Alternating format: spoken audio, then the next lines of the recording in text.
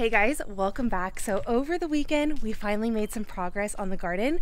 We got all of our trellises up, which is really exciting, minus one of them. We actually forgot we bended a few of the posts, so we have to go run to Tractor Supply to get 4 more posts for our last little cattle panel. But I had all these cattle panels on hand from the year prior, and they're just getting moved around, which I'm really excited about. I love this little entryway, how it's coming together. I put these little blocks out because we had these for years now, and I think they look really nice. Also, the garlic is really poking out. I'm gonna need to put some bone meal on that probably here in a week or two, because we are actually planting out onions next week, which is crazy. But let me show you the other arch. So this is the other arch. We ended up putting 5 here instead of 7 just because the end of this kind of gets a little shady. But I'm really excited to have the little tree stump underneath when this fills out. It'll be so cool. I'm actually thinking I might order a few like solar lights to put throughout. But if you don't remember, or if you're new here, we had a tree here, and this has been a whole process to get this whole area put together. I actually forgot. We actually added the 2 garden beds over there as well. We did a lot of work last week because we had a lot of really nice weather. And for any gardeners out there, I'm sure you know, when you have nice weather like that, sometimes it's just easier to put your head down and try to get a lot done. But I am really excited to finally have this space starting to look a little bit more like a space. I'm thinking I might order rock for this area because I don't think I'm gonna be able to get grass planted or anything like that. I think rock will probably be the easiest bet, but we'll see. Today, I actually wanted to take you guys down to my little plant grow room. All right, so we have a lot going on in this space. We'll start over here. This is where I have all my Chinese pink celery. I think I have 32 of them going. Look how beautiful that is. It is really doing great. My celery did not look this good last year at all before going outside. I have fed these twice. I never fed my last ones, and the big difference is I also never up potted them last year either. I kept them in soil blocks, and I should have transplanted them like I did this year, and I think that's made obviously a huge difference. Unfortunately, I have had a few issues with my broccoli. My broccoli's just been not doing the best, but it'll come through. I'm not too worried about it. That's just not my best seedling by far. The onions I have also fed. I have fed the celery and onions twice. The onions I started the last week of December, and since they are so heavily packed in there, I really needed to make sure that I at least fed them because, again, they are high feeders. If you want to have good starts, you got to make sure that you're doing things pretty well. So these will actually go out next week, which is really exciting. I just cut these back yesterday, and they grow back so fast. Okay, so nothing's in here. We are going to be planting these out. I just wanted to get some soil blocks ready, but here are all of my peppers, and then I have a cabbage, and then also white sage is back here, but white sage can take up to 6 weeks to germinate, which is crazy. So I had some great pepper success minus over here. Let's get started. So this is, which ones are the blues? So the blues are bananas, the oranges are bell. All of these came up. I do need to thin a few more. These are, all the purples are serranos, and then I believe these are jalapenos. Yep, jalapenos. So all the jalapenos, all the serranos, all the bananas, all the bells came up. And then we ran into the problem where this is paprika. So all the paprikas are really starting to come up. There are a few that still haven't, so I'm probably going to reseed those today. But you can see here, these are the cayennes, and I'm having a few just now pop up, and they've been really scattered. Okay, so for back reference, these are sitting at about 14 days since I have planted them, which is kind of the max end for germination when it comes to peppers. So I'm probably going to give these one more day. You can see there's another one popping up. Whatever does not pop up after today, I will probably be reseeding for the peppers. Then I did plant some loofah the other day.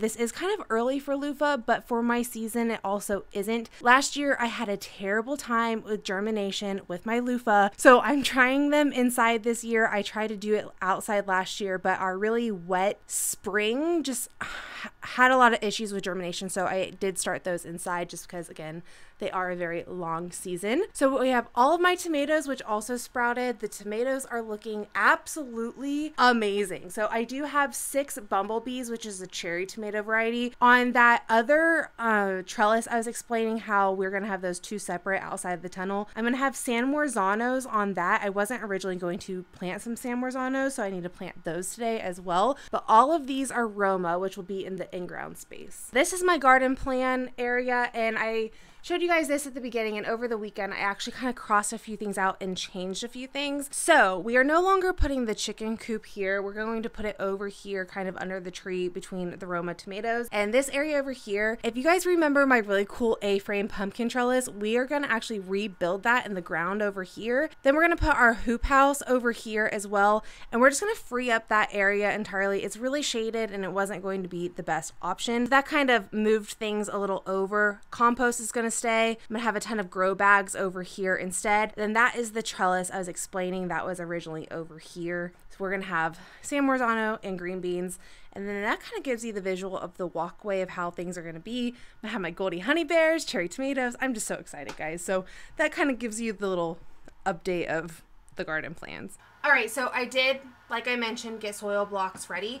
If you guys watched my seed starting process video, I explained in that video, you will notice a lot of my things are in nursery pots. So I did start my celery in soil blocking, but that's one of the few things I did start, and I did transplant. I didn't want to do a ton of transplanting. My philosophy is kind of the less you mess with something, the better, especially because the more you transplant, the more you have root disruption. So one thing that's really cool about soil blocks is they get a lot more air to their roots just because they're not enclosed by plastic. And then you also don't have all of this plastic cleanup at the end of seed starting season. So if you did not know, it's really smart for you to clean all of your seed starting equipment in between. That includes trays, nursery pots, the whole shebang, because you never know what disease may have happened or if there will be anything lingering or starting up. So having a sterilized product when you go to do any seed starting is kind of smart. It's kind of a pain in the butt to get all of this stuff cleaned, and that's one reason why I really do like soil blocks, but I only really like to use soil blocks in that 4 to 6 week window before things go out. So this is a 2-inch soil block. They do have one that's bigger than this. I really like soil blocking. It also makes it so much easier when you are going out in your garden and planting, because you can just set this into the hole instead of having to mess with the nursery pot, deal with the nursery pot, etc. You get what I mean. But today we are pretty much starting all herbs and flowers, minus probably a handful of things.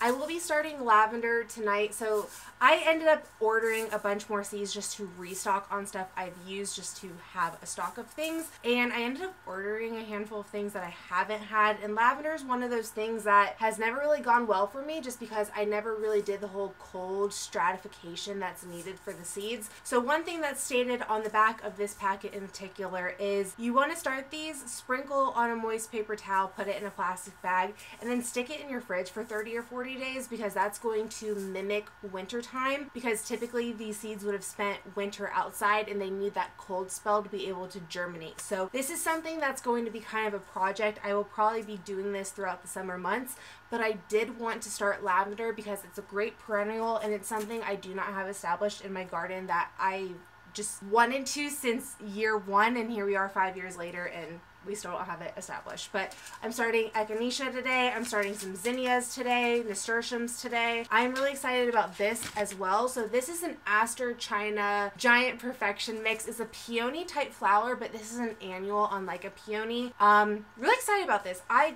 wanted to add even more color to my garden. I'm doing some chamomile today, some onion chives, and then we are going to do some basil, lettuce, and some some hyssop. So hyssop. I am starting a few hyssop by seed this year. So if you have followed my garden for the last few years, you will notice I have had hyssop pretty much everywhere. The one thing that concerns me is since we did that complete entire remodel in the fall, I'm worried that a lot of hyssop won't come back, and a lot of that hyssop I had planted won't really be in ideal spots. So I am going to plant out a handful. I have so much hyssop still in pots, so I'm only going to do a handful of these, and it's purely because I love the bees and they love hyssop. So that's a really long story about why I'm starting hyssop. But going along with all of my little seeds I restocked up on, I've always done Italian Genevieve, I believe is how it's pronounced. This is pretty much traditional sweet basil. It's great. I have 1,000,001 seeds. You can clearly tell this packet is huge and